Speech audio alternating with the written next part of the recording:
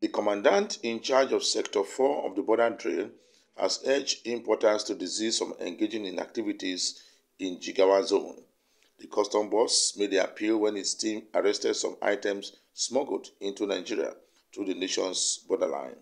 He noted that customs will continue to fight smugglers of drugs at the nation post throughout the country. We made, within short time, I can say in less than 1 month, we made a lot of impact. The leakages areas were able to block them. We were able to go to Yawuri and make a bigger seizure.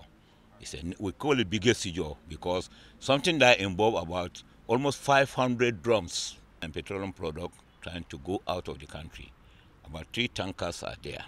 When you talk of rice, we arrest a lot of rice. It's partially closed, meaning that it is not business as usual.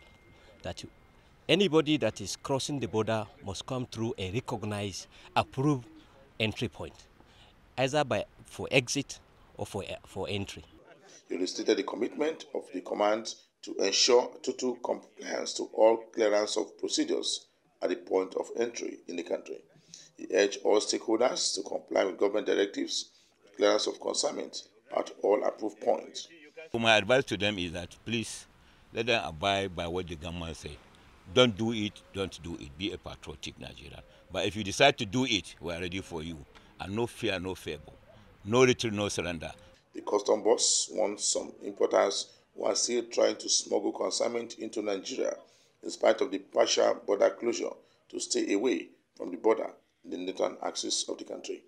Egeseme Etinye, AIT News, Jigawa.